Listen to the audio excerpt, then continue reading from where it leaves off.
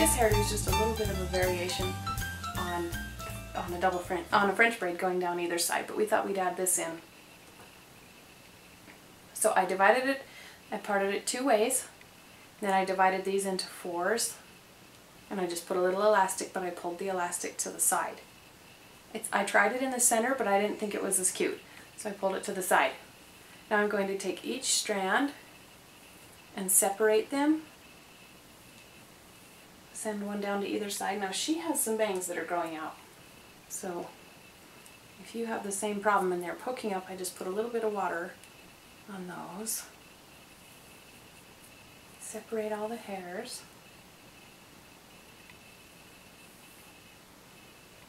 Now I'm just going to pull these over here and put them in an elastic to keep them out of my way. So now she's going to turn her head to the side, and I might get these just a little bit wet again to get them to cooperate with me. I just have a little bit of water on my fingers. Okay, now I'm going to French braid here.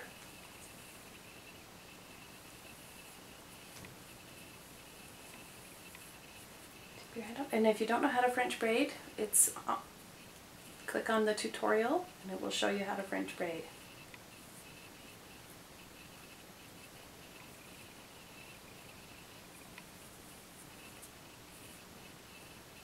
Now as I come around, I'm going to pull this strand into my braid.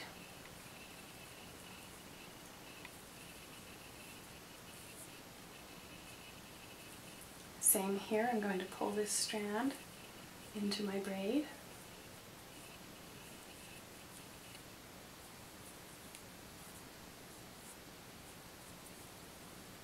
Reach for this strand.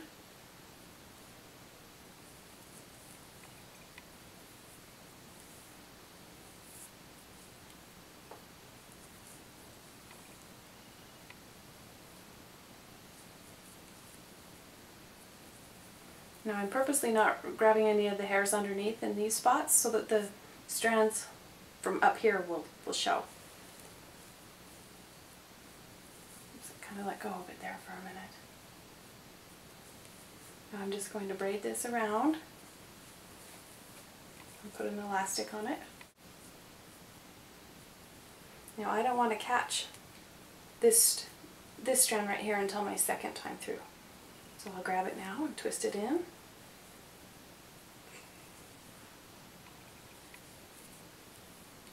Grab this piece, twist it in, and then the final piece.